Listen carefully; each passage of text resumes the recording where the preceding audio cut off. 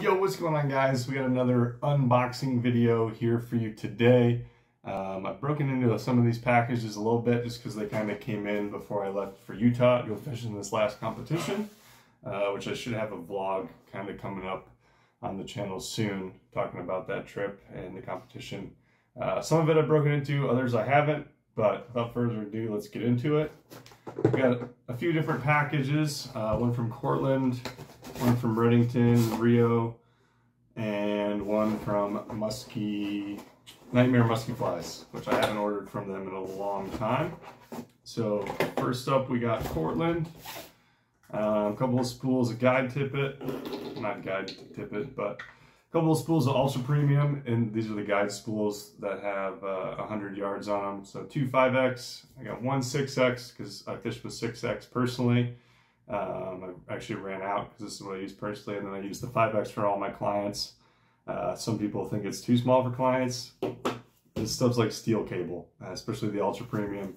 It's expensive, but it's worth it. I will tell you that much. And I think this is the only other thing I got from Cortland. Yep, I got the Cortland Pike and Muskie Intermediate. My old intermediate when I lived down in Pennsylvania and first started muskie fishing down there. I got into, I was casting kind of into this back eddy, and it was a pretty popular spot, and anglers kind of littered the area, and there was some really heavy, I don't know if it was fluoro braid or whatever, but anyways, my fly line, and I didn't have a stripping basket at this time, which is my fault, but some heavy line wrapped around my fly line, and I kind of just yanked it to kind of pull it free, and it actually sliced right through my intermediate. So ever since then, when I've cast it, I've had a knot where I basically tied the fly line together, and it catches a lot on the guides and kind of prevents me from really hucking some of those big flies out there. And it's just frustrating. So finally broke down about a new one. I did get the 9 weight because they've been sold out of the 10 weight. So settled a little bit there, but I think it should be fine. I'm not too worried about it. And then from Redington, I got a couple of different fly lines from Redington as well, kind of pointed to me by my friend Rich. The first one I got the Aqualux midge tip, which I actually used in the competition. It works really well, casts really well.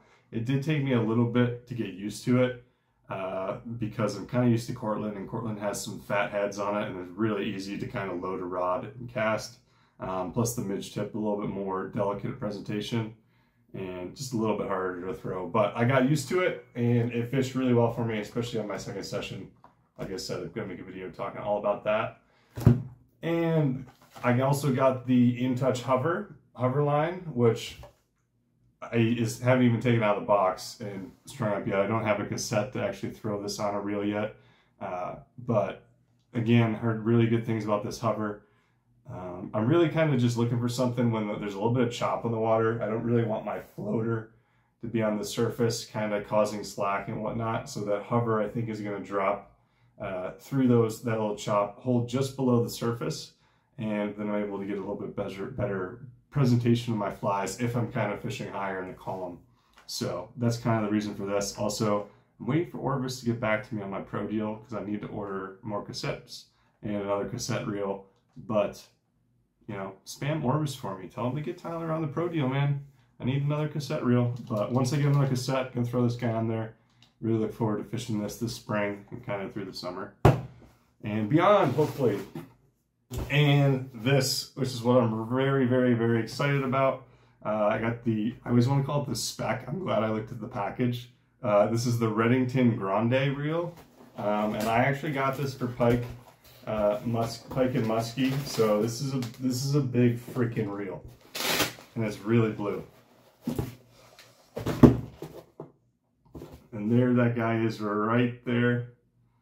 It's basically the Behemoth, but it's cast in metal versus kind of that composite that the Behemoth is in. Really excited about the drag system. I already got this spooled up with the Cortland line on there.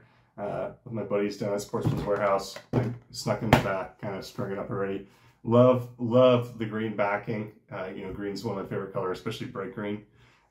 Love that green backing and that contrast with that blue reel. Just kind of nerdy and geeky that way, but very excited to fish this coming up. Hopefully this is going to bring in some pike and muskie for us. So that's Cortland and Redington, and the one that I actually have not opened or seen anything in is the Nightmare Muskie Fly package.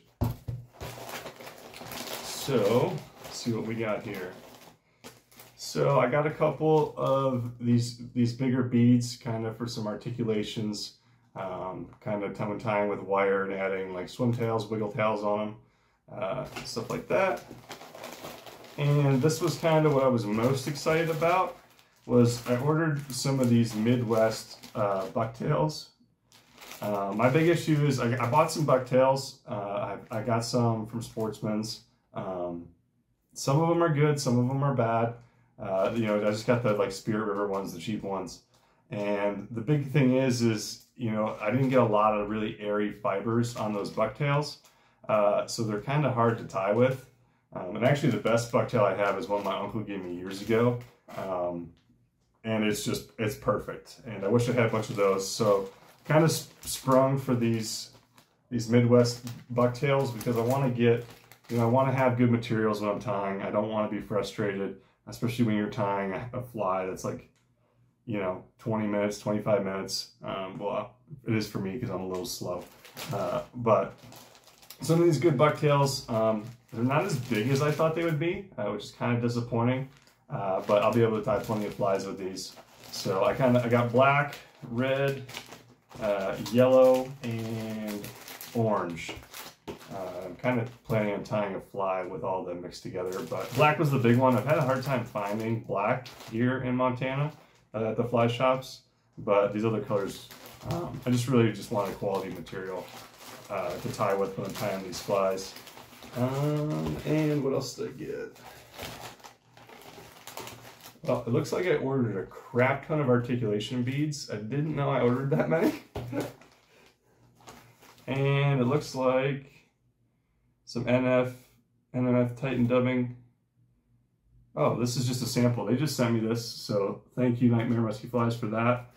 This is Nightmare Musky Fly Titan dubbing and the UV Golden Olive. So I guess we'll be looking for some patterns to kind of throw that on there, probably to build up a head, I would imagine, is what that's used for. But very quickly, guys, almost forgot, I also got a River Smith 4-banger. I got the extended one that's just covered with all my clutter from the competition, but got that, excited to install that on my car and kind of have that handy with me this summer. That's going to do it for this unboxing. I'm kind of excited to use all this gear this spring and this upcoming summer and the fall and beyond. So look forward to stuff like that on the channel. If you guys did enjoy, please leave a like on the video, subscribe, all that jazz. And we will see you guys in the next one. Take care, y'all.